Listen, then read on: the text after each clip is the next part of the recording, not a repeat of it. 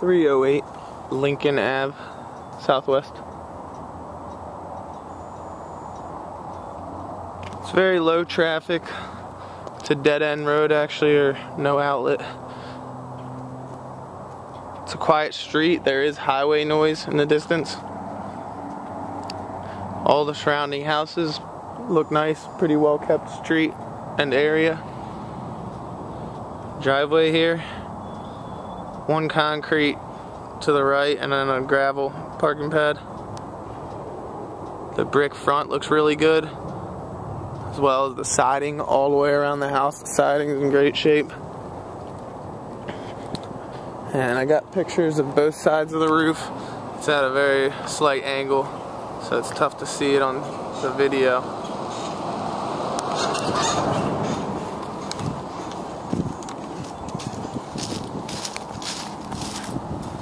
Lots of cracks in the concrete driveway. Soffit looks good. Foundation is good. There's a few small cracks.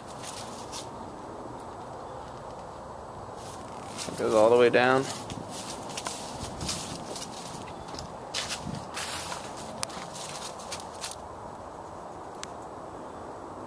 This one's a little bigger.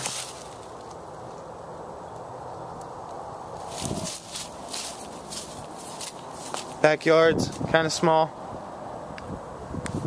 Got a patio area here. No kind of back deck or anything. A little retaining wall and small yard area. Shed's in pretty good shape.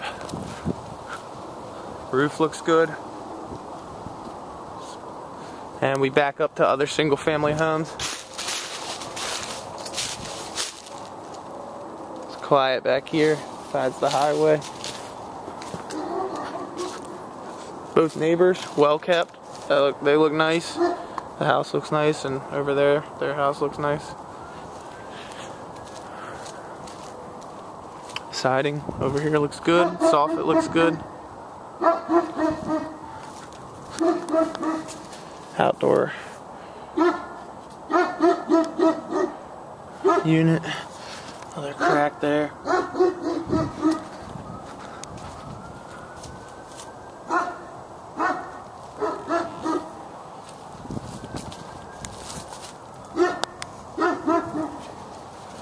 Fence needs some repairs.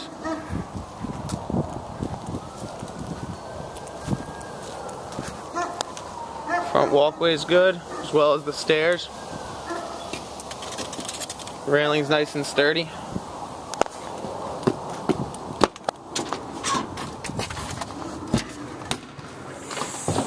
Front door, you got split level.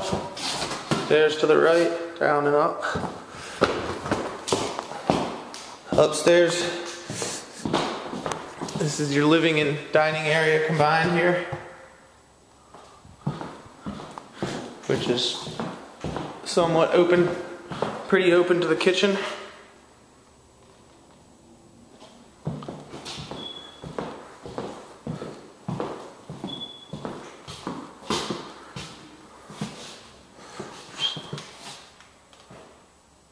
This is laminate floors, textured ceiling, drywall's in pretty good shape. Kitchen, cabinets are pretty good, but the layout, probably want to open it up completely, or at least put some kind of island there.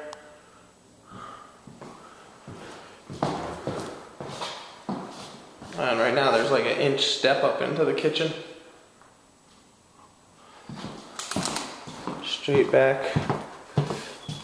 First thing on your left is the shared bath. I'm going to come back to that. There's 3 bedrooms. This is the smallest. It's very small. Small closet. Walls and ceiling in good shape. Windows throughout the house are in good shape. So the bedroom's a little bit bigger, it's still small and has no closet. Walls and ceiling looks good. And the third bedroom, the biggest, Still not that big of a bedroom. Walls and ceiling, good shape. And you walk through, there's 2 entrances to the shared bathroom, one through the master and one entrance from the hallway. Here's from the master, you walk through your closet. It's a pretty good sized closet. And the bathroom.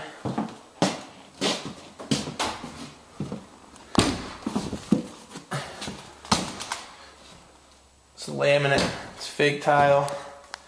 Newer looking fixture here, as well as the light fixture. This fake tile.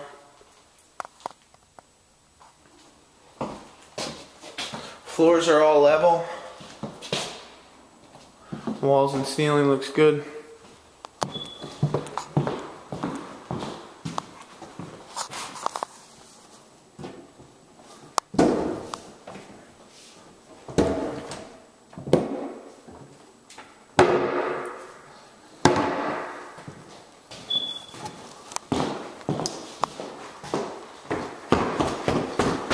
After the basement.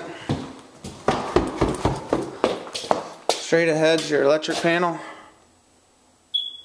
200 amp panel. It's kind of misplaced out of the utility room. And nice, a large living area here, but there's no bedroom framed in. Ceiling heights are nice. They're on the drawing, I forget exactly.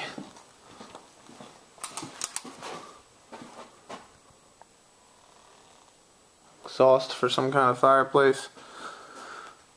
There's a half bath down here. Definitely plenty of room for a full. And back door exit. And last is a utility room. Dryer hookup, washer hookup.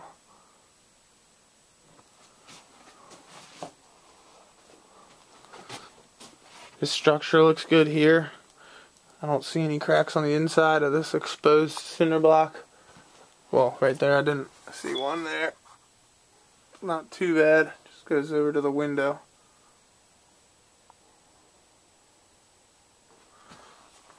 Hot water heater looks good. All copper plumbing looks good.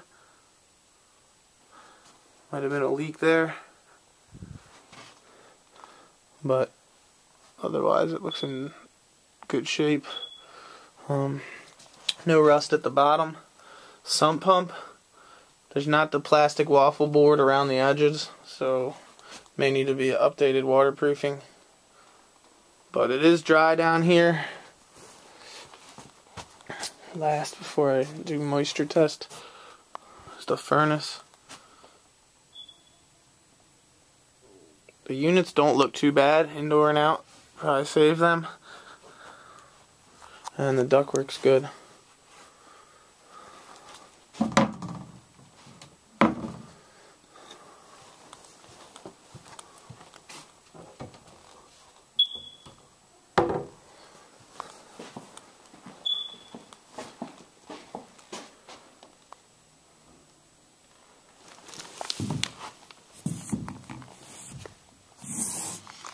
Our moisture reading on this wall is 0.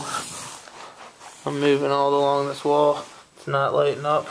Still at zeros. There's really no signs of moisture.